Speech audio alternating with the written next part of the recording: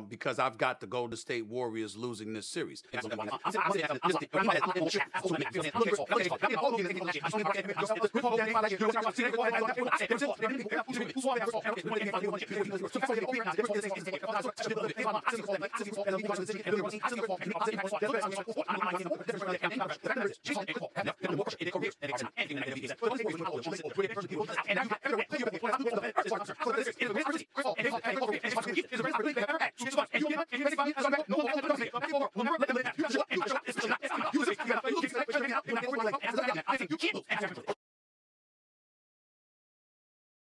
That was passionately and persuasively argued, Captain Smith. But allow Spock Kellerman to disabuse you of some notions.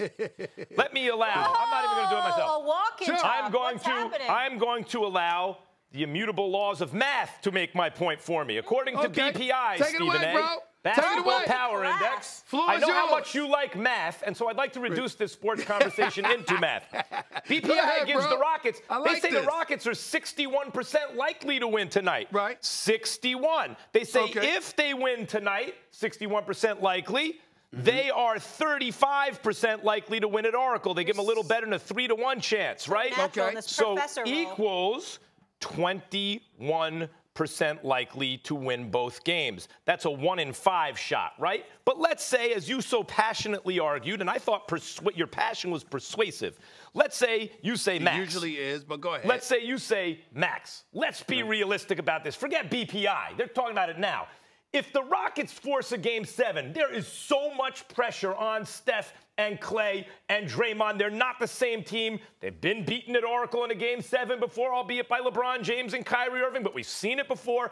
It ain't no 35% chance. Let's get realistic. So still, you give them a 61% chance to win tonight. Let's say you say it's more like an 81% chance that they win in Game 7 at Oracle. All right, the Rockets win. That is still only 49%.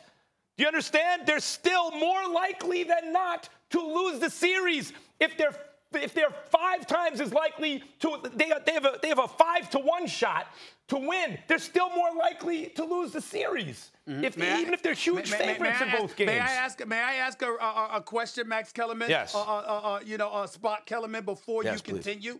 Yes. Probability taken into